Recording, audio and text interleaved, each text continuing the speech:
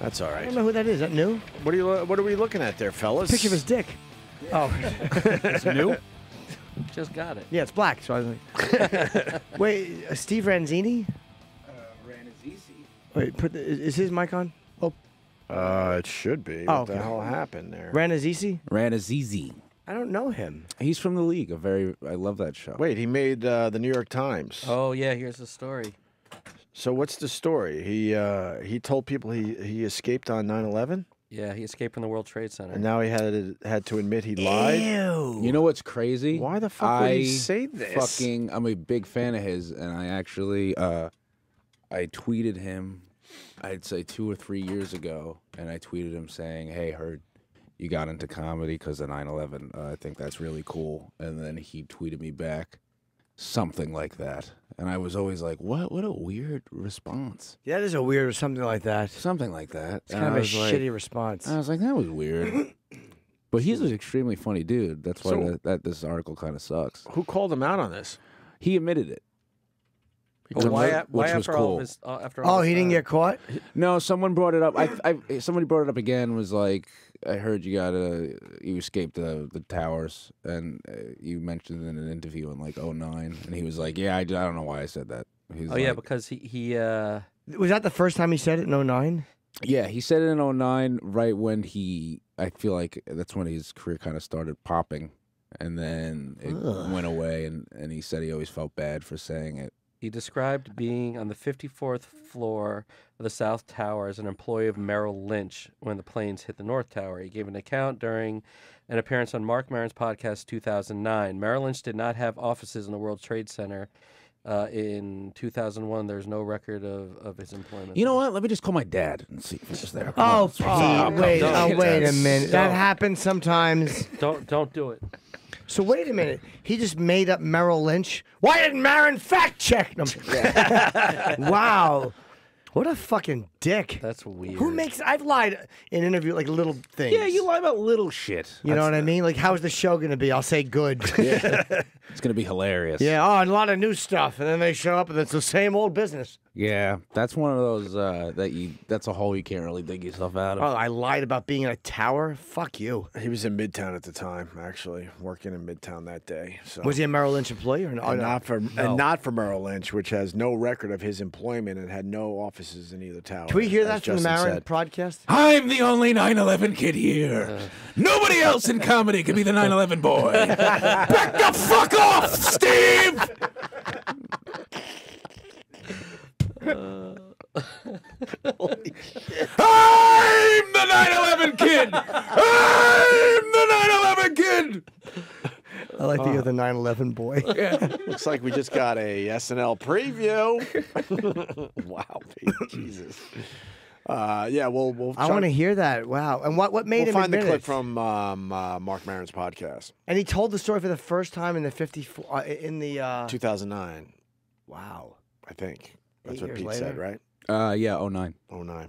Yeah, we'll get to the bottom of that. What's the deal here? You got a comedian who said he was in the towers and escaped that day. Turns out he was not, and he finally admitted he made it. Let all me up. clarify, Ope. I said that I was looking at them the day before. I worked in Merrill Lynch for a year and a half. As an accountant or a broker? No, I was an account manager, which basically meant I was the liaison between the brokers and the clients. I would take people out to lunch, take Can you people out pause to this? dinner. If he's making this up, he has a tremendous mental illness. To get that deep into it, I was a liaison. If you use the word liaison in a lie, you're a fucking I psychopath. don't even know what liaison means. It's kind of creepy. Yes, it's like loseroonie. I was a real loseroonie at Merrill Lynch. Yes. Remember? Merrill Lynch. Baseball. I can't speak. Ah, you motherfucker! Use your L's properly! The motherfucker say insurance company name right!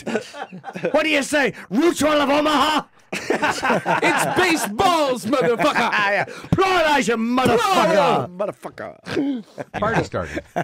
Sort of the party starter of Merrill Lynch, yeah. Until our building got hit with a plane, and When did that happen? And the party ended right there. That's yeah, that's where the party. I worked on the 54th floor of the second tower. Get the fuck out of here. Yeah. Did you evacuate? No, I mean, get the that fuck day? out of here. Yeah, no one's buying this. Yeah, you're lying. Get out of here. You're lying. There was no 54th floor. It went from 40 to 70. It was an oversight. This is creepy. I was there, and then the first tower got hit, and we were like, jostled all over the place. And then Hold on. That's how you know he wasn't in there. Yeah. Oh, God. Yeah, we just shook around a little What bit. happened on 9/11? Do you know those little snow globes? All of a sudden, I saw it going, and the snow was all over the goddamn place. Well, I pissed on the seat. My coffee mug fell. Oh, the building was being jostled to and fro. I got out of there. came on the loudspeaker, and they were like, "Hey, explosion in Tower 1. Things are being taken care of. Everyone remain where you are. Stay calm. We're figuring things out." And I was like, "Well, I'm going to go check this thing out." So I went downstairs. What an walked ass. outside, saw all the pandemonium, and then about 5 or 6 minutes later, and then it just bang. While you were standing right there. Well, it's like underneath the giant overpass that was overhang that was right by. Overpass, overhang, just making up as he goes along. my God, what a this is fucking creepy. douche. Oh, your coworkers were upstairs? Yeah, but I don't know. I couldn't tell exactly where it went in, so I had no idea. Right. So I called up to the office, and they were like, it was pandemonium. Like, we're on our way down, and then I just started. Yeah, they answered the phone after a fucking plane went through the Yeah, I building. called You upstairs. fucking idiot. Hey, what's going on? No, we're just looking down at the plane. We'll be down shortly. I just got to wrap up this accounts meeting. Yeah. Hello, Merrill Lynch. May I help you? Can you send up a parachute because there's no fucking elevator that can go down. Yeah, anymore. hey, what are you guys doing? Your motherfucking plane hit the building. Don't turn the water off. Oh, I hate plane. I hate play. Yeah. fucking it. Oh, my God. And I got to about West Broadway when I stopped, and caught my breath. And then they watched the second tower fall. Our tower fell first. This guy even live in New Yeah, yeah. York? He just makes this whole thing up. What happened? I made a left on Vesey and I ran into Jersey. Yes. Yeah, the second one that got hit was the first one to fall, and then because it was the impact was lower, so there was more weight on top. I think is Will you the way it shut was up? described to me. Yeah, well, there's a lot of people that listen to my podcast who would say That well, the you government wanna- did it. Yeah, That you want to That know you the weren't real in truth. there. Yeah, Yeah. I can imagine. Yeah, the government did it. But you were there and you saw all that, and like we had no idea. I literally, He sounds as far as believable. that's That's what's concerned, creepy. Nah, I had- now that you know he's lying, though, listening to him just fish around, I couldn't tell. There's windows broken. There was mugs knocked to and fro. I'm thinking if he told this story on our show, if we would have went with it. No one I said. don't hear anything Well, in here where I would because- go, wait a minute. You can't fucking trump someone's 9/11 I know. story. Right. You Well, know? I have one Titanic, but go ahead. But you, I was you in the can't- if Hindenburg. You sound like an asshole if you It was a question this cold shit. night. Yeah, you're an asshole if you're like. That's what are plays you into this lying? too. Yeah, you look like a fucking asshole if you question What's it. really sad is I still hate Justin more than this guy. What did I do? Wow. That's because Justin looks like the woman who wasn't there. Go back to this. no idea what was going on till 3 hours into it. I just thought it was two drunk idiots. I couldn't tell the Hold size on a of the- second. All right, well, now I'd be Now like, he's fought. You Yeah, thought two yeah. alcoholic pilots hit the towers, and you didn't know till 3 hours later. Yeah, no, that's... Yeah. 3 hours later, just being like, I think they were all drunk. Yeah, there was a drunk driving accident. What a bunch of hooligans. Yeah, my building Guess fell. I don't have to go to work for a little bit. Yeah, the drunk drivers knocked the building over. I couldn't believe it. You know, a lot of things I guessed on that day. Drunk driving was not one of No, them. that wouldn't be your first thought. No, exactly. planes or anything like that. I just was You like, thought really it was two drunk idiots? Like they were up there the going, second oh, time, okay, watch yeah. this. The second time I was like, well, something's going on here, but it did not dawn on me that Then why didn't you know for 3 hours when the one hit 20 minutes later? Fucking shock. I mean, for fuck's sake. I mean, walking across the Brooklyn Bridge, like it was literally Walking 100,000 across the people. Brooklyn Bridge. Elijah's here? Fuck out of here. Oh, this is really good, though. So we'll bring him in. Fuck. Should I have him wait a minute? No, bring him in. We'll talk to him about this, with this, the whole fucking thing. It's a different motive. We were just listening to the audio of a guy who was a comedian who Pretty successful comic.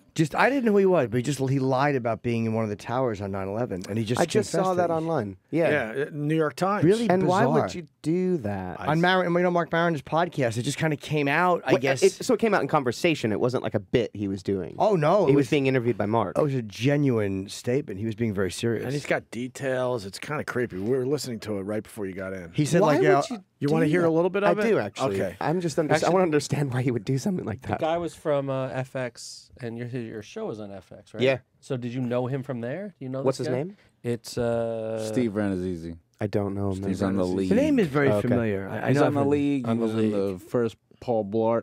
This is gonna fuck up his career. It's gonna totally fuck up. This is gonna like follow him. Yeah, Man. there's something in there. This is not a public shaming thing. There's something about when you publicly lie about being attached to 9/11 and you weren't. It's like, ugh, what are you doing? Yeah. Yeah, I want to hear this. I'm curious what the This is context This is in the middle of his explanation. But I mean, he's just told Mark, I was a liaison. I worked on the 54th floor. And now that you know he's lying, it kind of sounds like, yeah, the building jostled. He's just using terms that you probably wouldn't. And use. he was down on. Yeah, it was weird. Yeah, he was calling back up to the office because he was kind of out of the building. What? So it's the intention behind this to have some sort of like Sympathy. story? Yeah, but for here he having- fucking like popped at this point. That's why I don't know why. I don't know. Yeah, why would you Like, I do can it? understand if like you had nothing, you're like an old comic, and you're like, I was in the bill, but like he was fine. Yeah, like if Rickles came out and said, I was there. You're like, all right, we get it. You're right. Yeah. And Elijah, full disclosure, Pete lost his dad for real in 9/11. Did so, you? Yes. That's what Pete Oh says. man, I'm sorry. Yeah. So it's just a weird. He brought this to our attention actually. It's just like a weird, because he's funny. That's why it's like it sucks. Yeah. Let's push play here. People. Oh, this is the best. Before that, a cab pulls up, and I'm like, all right, I'm out. Let's go. And he's like, $500 to Brooklyn. And I was like, what? And he was like, yeah, I can only make one trip out. They're shutting the island down. And pulling these a two cab brokers into his got in and lies? jumped in the car and took You off. paid it? I didn't pay it. I was like, what? $500? I'm an accounts manager. I'm a party starter. Yeah, I'm the party starter. You guys pay. I'll sit in the front seat and tell some jokes. Oh God, man. But yeah, I was like, even in times of strife, it's still How just much did it fuck you up? I mean, mentally, because my ex-wife here we was go. down there. She worked close by. Yeah. And she was traumatized. I mean, outside of being I married had problems. to me. I still had dreams of like those falling dreams. My wife, who was my Man, girlfriend at the That's time, really sad. worked on the 24th floor, and I didn't know where she was for like 6 hours. No way. And what She's happened probably in was- Jersey where you are, stupid. Watching it on TV. Exactly. Like None the rest of us. none of this is true. Is that what it is? None of it. None. He just came, but it was a weird thing. It's almost like we all daydream. Like I talk to myself a lot in the house, and I just make up scenarios for myself. I'm a weird person. Maybe he does the same thing, and all of a sudden in the conversation he was tired, and it just started happening. Yeah. And he can't pull back because he's already. But those are really broad stroke lies, man, and you- very specific. Once you say I was in one of the towers when it got hit, and someone goes, "What?" You can't go, "Oh no, that wasn't me." You're in. You're in it. You're all even in. about the April Fools.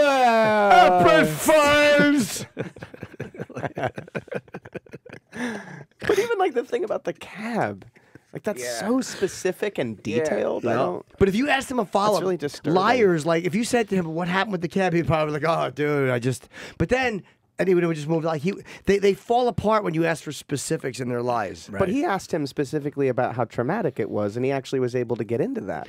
That's really disturbing. Well, he play said a little more, Yeah, he just a said his little. wife was on the 30th floor. He was on the 54th, and it looks like Merrill Lynch did not have a 54th floor office in the Trade Center. You think they just made up a floor? Wow. I think so. Yeah.